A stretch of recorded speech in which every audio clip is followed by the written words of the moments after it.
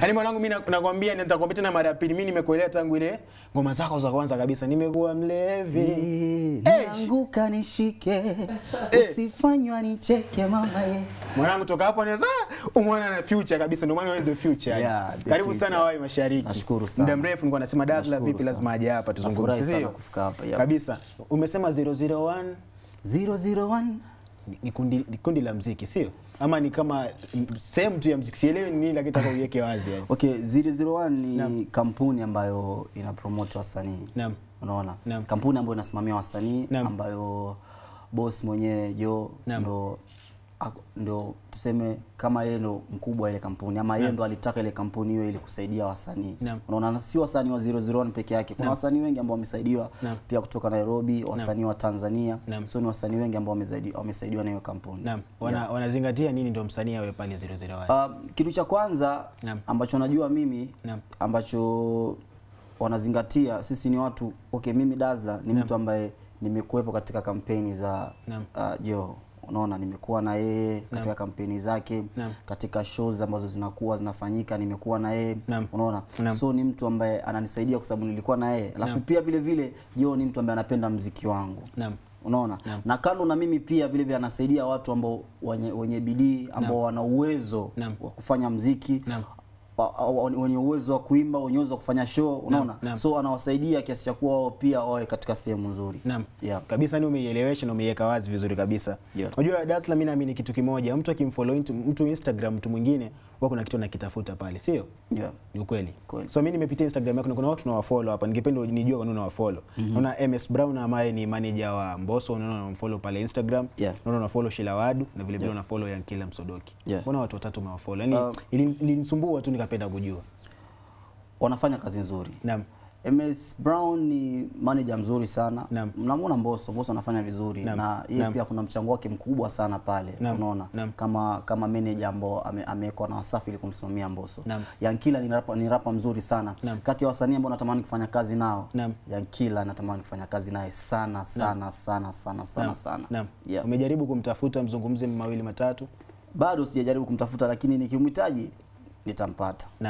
So tutarajia wakati wote mwaka huu mwaka ujao. Anytime inshallah, kwa sababu nani naugua sana kufanya kazi na Yankila kwa sababu ni rapa mzuri sana. Kabisa. Teska namkubali sana, producer wetu Maneno namkubali sana. Na mwisho jamaa anakubalika. Chilemonde Classic. CMC. Yaani mwanangu Luku unavyopiga amazing. Chilemonde ama Chilemonde bado hii. Okay, mimi niko na wanangu ambao wananivisha, niko na Bujami ambaye ananivisha, niko na Kijiji ambaye pia ananivisha. Unaona? So ni watu ambao nikiwa na interview kama hivi, nikiambia bwana niko na interview kesho wa Mashariki. Wanajua wenyewe watanivisha vipi. Niko na video wanajua watanivisha vipi. Niko na show wanajua vile wananivisha. Okay, ufupi ile kampuni yako ya manguo iko kule tu Mombasa? Iko Mombasa. Hujafikiria kuipanua ije Nairobi? Niko na njia hizo kwa sababu unajua kampuni yangu sana na deal na nguo zangu mwenyewe ambazo nachapisha mwenyewe. Unaona, kama lebo yangu la Chilemonde Classic nataka nianzishe pia 001. Unaona, lebo kama hizo nichapishe kama vitu kama hivyo, unaona, ili niweze kusongeza brand mbele kabisa. Alafu unajua DAZLAH wewe ni msanii ambaye Nairobi unakubalika sana. Nashangaa mbona umeamua tu kama Mombasa sana. Mbona usije tukabadilisha makazi yawe hapa? Hapana, mimi ni msanii wa Kenya nzima. Unaona? Hivi nimekuja Nairobi, nimekuja kufanya promo. Unaona? Mimi nakaa Mombasa kwa sababu Mombasa kuna biashara zangu mingi. Umeelewa? Na si ati mimi nashindwa kwa Nairobi. Na nikija huku nakaa miezi miwili, naweza kata miezi mitatu, hata mwaka pia. Unaona? So mimi ni msanii ambaye niko kote. Niko huku, niko Mombasa, zingine pia naweza safiri nikasema acha niende nchi zingine kupeleka muziki wetu mbele kwa sababu mimi tangu naanza muziki nimesema kwamba lengo langu ni kufikisha muziki wetu mbali. Na sio muziki tu eti wa Coast peke yake, wa Kenya mzima. Umeelewa? Ina maana mimi nikienda kama Tanzania, nikienda Uganda, nikienda tuseme Dubai, ina maana mimi nimetoka Kenya. So nimekwenda kupeleka muziki wetu kule. Nafahamu una urafiki wa karibu sana na Babu Tale ambaye ni mmoja wa watu ambao wako pale Wasafi. Kuna wakati fulani tutatarajia kwamba watakuwa wanahusika kwa ajili ya kufanya marketing ya ngoma zako kule Tanzania ama bado mjengea mkataba nao kwa vitu kama hivyo? Bado hatujafikia katika mkataba. Lakini Tale ni mtu ambaye anapenda sana muziki wangu. Ni mtu ambaye anapenda sana msanii anafanya bidii. Unaona? Na sio mimi peke yangu, ana support watu wengi sana ambao wako WCB, lakini utaona anapost video zao ama anasema jamani huyu msanii ni mkali tumsupporteni. Unaona? So Babu Tale ni kati ya watu ambao wanapenda kuona wasanii wanaendelea mbele. Hasa pia mziki wangu wamekuwa kiupost sana, unaona ikiwa mzuri anapost ama ananiambia fanya hivi, ni mtu ambaye pia ana advice fanya hivi, unaona ni mtu ambaye pia anafuatiliaga sana. Kabisa. Ni kitu ambacho tutakuwa tunafurahi tukiona pia amehakikisha amefikisha kazi zako katika tour zingine kule pale za Tanzania. Kuna jina nataka nilitaje alafu uniambie utalizungumzia vipi hilo jina. Liz. Naam.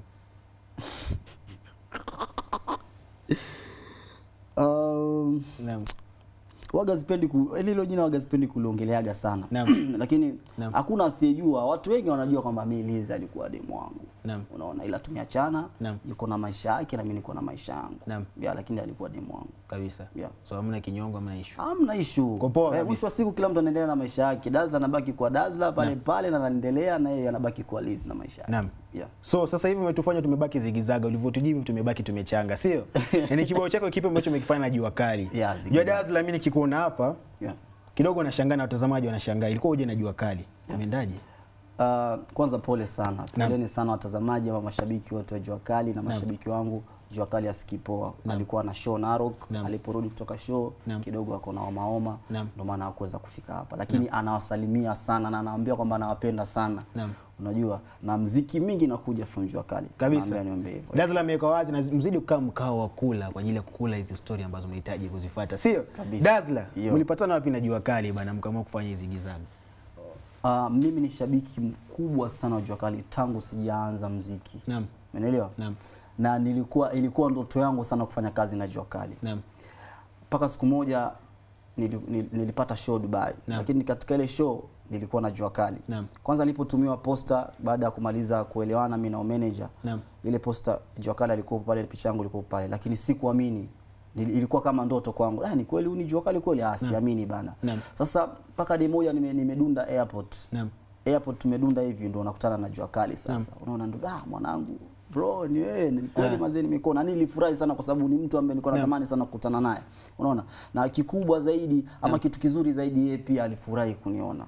Unaona? Na yeye pia hakuamini, akaniambia ni kijana, ni kati ya vijana ambao wanabidii sana katika muziki. Paka umefika huku, umekuja kufanya show Dubai, basi wewe unabidii sana. Hapo ndo tukajiona na Jua Kali. Tulikuwa tunakaa hoteli moja, tunakutana, tunaongea, unaona, tukapanga kazi kwamba tutakuja tufanye kazi. Alafu tukaja tuliporudi tukakaa sana kama mwaka hivi. Alafu ndo tukaja tukakutana Nairobi tena katika media tour. Ndio akaniambia sasa hivi ndo wakati mwafaka ambao tunafaa kufanya kazi. Nikamsikisha zigizaga, nilikuwa nimeshaifanya yote. Aliposikia akaniambia hii ndio ngoma naitaka. Ana msemo wake waga anasema ndio hiyo. Akaniambia ndio hiyo sasa. Kabisa. Ndo tukaweza kuchapa zigizaga. Ni ngoma ambayo imefanya vizuri sana. Lakini unajua mimi nafahamu kwamba historia yako na historia yake kuna kitu kimoja mna share in common. Wewe ni mtu ambaye unafahamika kwa muda mrefu unafanya na T-Hits. Yeye naye anafahamika kwa muda mrefu anafanya na Khalif. Ilikuwa vipi wewe kumconvince Jua Kali mpaka amwe mfanye kazi tu katika studio yenu ya T-Hits? Mimi naweza sema kwamba ni zare. Unaona ni zare sana. Alafu kitu ambacho nafurahi nacho kwamba Khalif pale watu wote wako poa na mimi na watu wote wanapenda muziki wangu. Unaona? Ndio ikanipa hata nafasi mimi ama wepesi wa kufanya kazi na Jua Kali. Ama siku zote nasema ukiwa msanii mzuri na msanii mwenye bidii, unaweza fanya kazi na mtu yote yule. Unaona? Iwapo utaweza kuongea naye ama kujeleza vizuri, basi utafanya kazi naye kwa sababu kazi yenyewe inajiuza. Unaona? So tukaweza kufanya kazi katika stories za T-Hits sote pamoja. Unajua tukiangalia sasa hivi hii ngoma inafanya vizuri sana na watu wanaichukulia vizuri sana, lakini kuna kitu ambacho kilishangaza wetu wengi sana. Wamesema kwamba ndio aliandikia wewe, ulikuwa na hiyo nyimbo tari demo. Lakini ilikuwaje mpaka Jua Kali akaanza verse ya kwanza? Kwa sababu Jua Kali ni legend. Unaona? Na siku zote mimi namheshimu. Kama mkubwa nikamwambia bwana kama kwa sababu wewe ni mkubwa na nakuheshimu. Tena ni mkubwa sana. Waga anasema wewe waga ananiambia wewe unafaa uniite anko. Na ni kweli? Ndio nikamwambia aanze verse ya kwanza, alafu pia alikuwa tayari yuko na idea tayari. Ndio ukaona vile vazi imekaa vizuri. Yenyewe ukisikia imekaa vizuri, yani nyingine inafaa kuwa pale. Nikamwambia poa, ina noma bro. Weka kitu.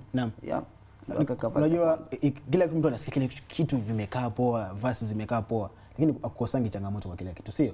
Changamoto zipi mkutana nazo mko session? Changamoto katika ile ngoma? Wakati mnafanya ile recording.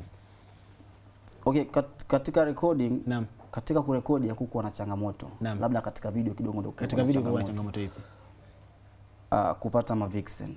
Unajua kama unavyoona wale mademu wako pale ni mademu warembo sana. Sana, watoto wazuri 10 kwa 10. Ilikuwa ngumu sana ni kuwapata mademu ambao watakubali kuvaa jinsi walivyovaa, unaona Afrika nini, unaona. Unajua mademu wanapenda labda wafanye video classic, wengi wanataka kwenye majumba makubwa nini na nini, lakini ilikuwa ngumu kwa confuse wale mademu mpaka katika ile video, unaona. Lakini nashukuru Mwenyezi Mungu kwa uwezo wa 001 Music kama Above the Rim, unaona, ambao ilisimamia ile video. Walifanikisha mpaka wale warembo wakakubali. Kabisa. Sasa ukizungumzia ile video mpaka wakakubali, najua video ikawa imekaa poa sana. Favorite part yako kwenye video ni gani? Msichana wa Kiafrika unanimaliza. Unaona kuna mali Jokali anasema haga pia naipendea hivyo, unaona. Alafu kuna nyingine anasema macho zako zinanchizisha. Unaona. Alafu katika vazi yangu napenda baby sangoma chezea mchongoma na kamata sukuma. Ona mwanangu Viswahili pale misemo tu. Yaani mpaka nimechanganya na ngoma nyingine, lakini sana sana napendaga haga pia, naipenda hivyo. Yaani sijui hivyo vitu sawa mwanangu. Yaani ni kitu yani yani sijui yani, lakini ningependa mtu aende akasikize mwenyewe. Yaani jinsi alivyodundisha pale. Oya, vipi mtazamaji mtazama sasa hivi show, hebu ingia YouTube. Wakati unatazama show pia ingia YouTube pale, search ngoma sikize upati. Ndio kuna ile DAZLAH anasema ni sio kiduche. Unahisi kwamba kufanya kazi na Jua Kali imesaidia vipi sana yako sasa hivi? Nimesema Jua Kali ni legend. Na kitu kikubwa sana ambacho mimi nampendeaga Jua Kali. Ama imenisaidia mimi ni kwamba Jua Kali yani ako na mashabiki wengi kitani. Yaani ukiingia kitani Jua Kali mazee yani ni mtu mwingine tofauti sana. Na ni mtu ambaye anaweza ishi popote. So kunisaidia mimi ni kwamba nimeingia katika familia yake. Ya wale masela wale watu mtaani, unaona. So nimeingia katika ile familia ya mashabiki wake. Jua Kali sasa yeye hana mashabiki, yeye ana familia. Unaona, familia ambao akibwaga muziki tayari wanajua Jua Kali ametoa muziki. So mimi pia nimeingia katika watu wake. Kabisa. Ni ngoma kali utakuwa unailaunch hapo leo kwa mara ya kwanza ndani ya Mashariki, lakini unajua wageni wangu sio waachi bure. Kuna maswali nazita kali za wana. Sawa. Hivi DAZLAH mara ya mwisho kuingia Google ulikuwa unatafuta nini?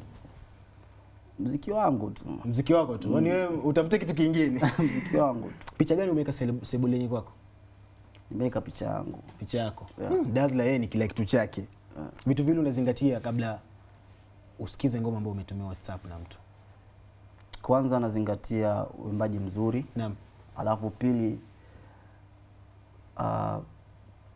producer alifanya ile ngoma. Nazingatia hivyo vitu viwili, production na uimbaji wa msanii. Kabisa. Ni TV presenter yupi wa kike ambaye Kenya ukimtazama maga unasikiaga ndio basi mwanangu ndio umekufa hivyo?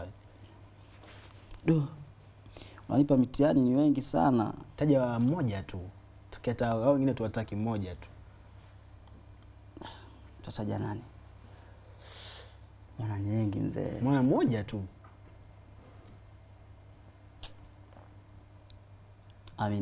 AMINA. ABDI. Hebu mwambie kitu pale kamera nambari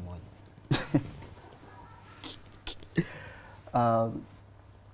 Yani ningependa kumwambia kwamba mimi kama DAZLAH ama shabiki yake mkubwa kwamba nampenda sana. Na sio kumpenda kimapenzi, kwamba nampenda sana ile, yani ile kumpenda kama shabiki wake mkubwa na namkubali sana. Tumezungumzia Minadi ambaye ni msichana. Wasichana gani huwezi toka nao out?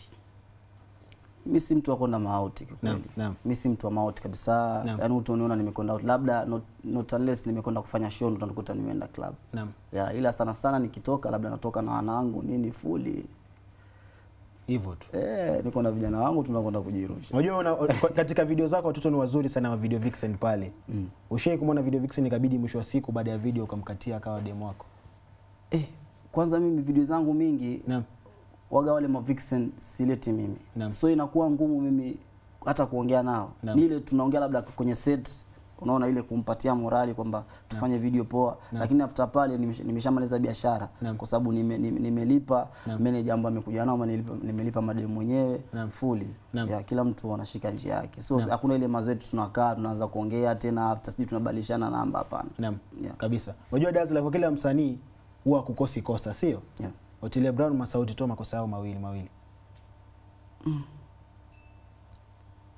siwezi ongelea Otile Brown kwa sababu sijakaa naye. Naam. Unaona? Naam. Na anafanya muziki wake na mimi nafanya muziki wangu na wala sijaingilia sana katika muziki wake. Naam. Tukiongelea Masauti, mimi naona Masauti iko perfect. Though nyuma alikuwa na changamoto mingi, lakini sasa namuona anafanya muziki vizuri sana na ni kati ya wasanii ambao nawakubali.